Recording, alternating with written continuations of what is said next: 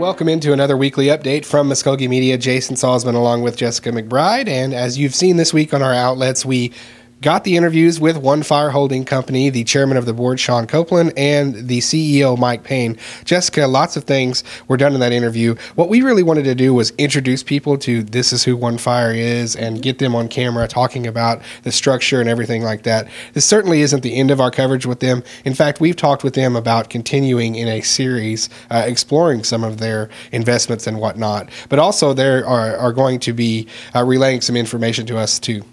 Right. We've asked for a summary of their financials, how they're doing financially. And so here in the next few weeks, they'll be giving that information to us. We also wanted to let citizens know, I was at the BF&J committee session last night, and one of the things that was brought up is that our economic development entities, so One Fire, M&BE, Muskogee International, will be giving a financial, quarterly update at the BF&J committee session. I believe it's January 28th. Keep an eye out on the National Council website, which is www.mcnnc.com.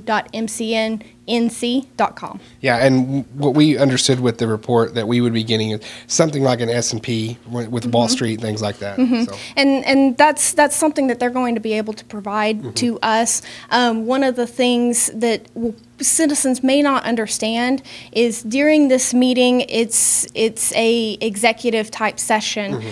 So citizens will be able to go and know, where we stand as far as our businesses are concerned. But this isn't something that they allow press to or that they allow anyone who's not a citizen to. Yeah, unfortunately, we won't be able to be there and report on it. But citizens fully can go. And January 28th, we'll keep you up to date on the times, place, probably in the council chambers, but I'm not sure. We will keep you up to date on all of our outlets with that. Also, continuing coverage with the Council House. And I found out today that the folks from the Smithsonian Museum, the American Indian, will be coming down next week into Okmulgee.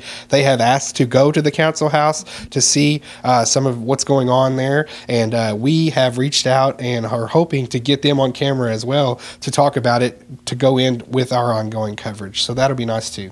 Exactly. And I think citizens would like to see, what's going on with that project, and we'll keep them up to date. Yeah, and you got both sides of it, those that are at the Cultural Center and Archives Department, the National Council. You kind of get too much of a closeness there with both sides. It'd be nice to get an outside museum, and one as reputable as the Smithsonian, to come in and give their take on it as well, just to bolster our coverage a little bit as far as a well-rounded that we want to give to our citizens. So there's that. Also, we had a Muskogee Media editorial board meeting today, some business taking place, and we're going to be having those each month. The next one will be February the 26th that we set that for, but those meetings are open and we are putting those out and everything like that. And I think that was part of our we really wanted to have people, call in, be a part of it. Right. We want our meetings to be open to the public so that if citizens have concerns or if they just want to know what's going on in our department, they have that ability. Absolutely. Anything else, Jessica, coming down the pipe from Muskogee Nation News that we wanted to let people know about? Oh, just keep up to date with our coverage. Follow us on social media, and we'll have news and feature stories for our citizens. Native News Today Facebook page. Follow us on Twitter, and also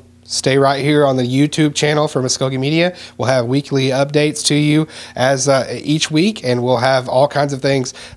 Each week we put up our Native News Today episodes too. So all kinds of things that come on all of our outlets. Stay tuned right here with Muskogee Media.